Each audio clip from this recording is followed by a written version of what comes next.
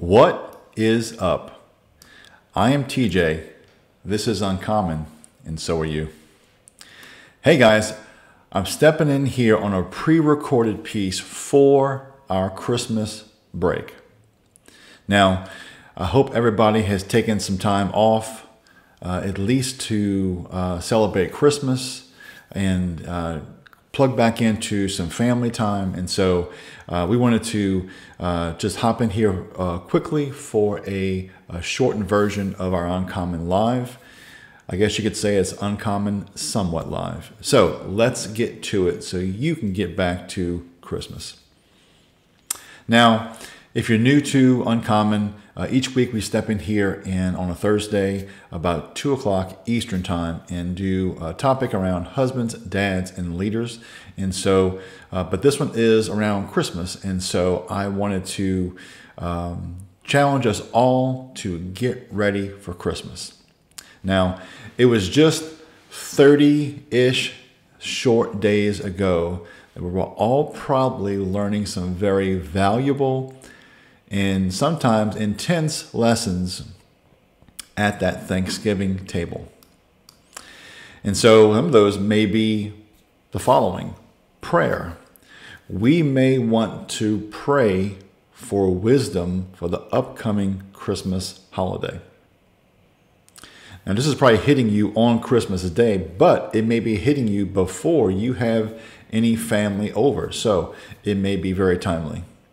The next one is communication. We may want to guard our mouth from poor speech.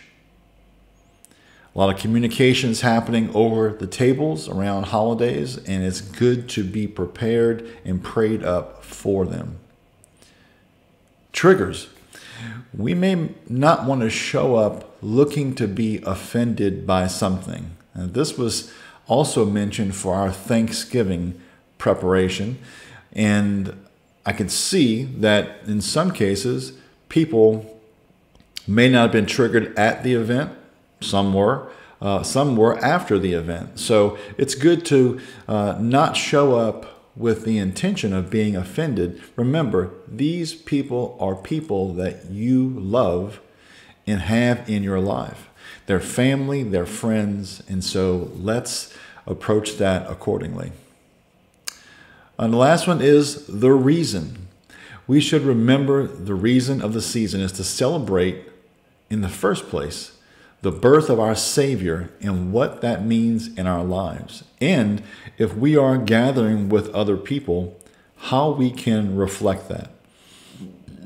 If we get together and we always reflect Christ in a bad way, let's pray for some change and some preparation and wisdom before we get together again. After all, some of these people may never see Jesus other than your example of him at these events.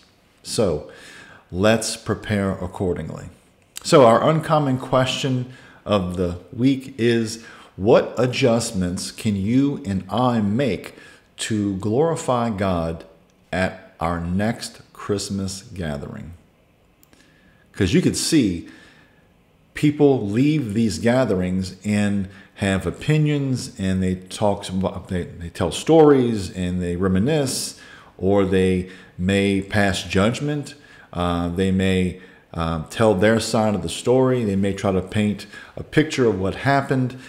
What if we went there and reflected Christ in our thoughts, our speech, and our actions?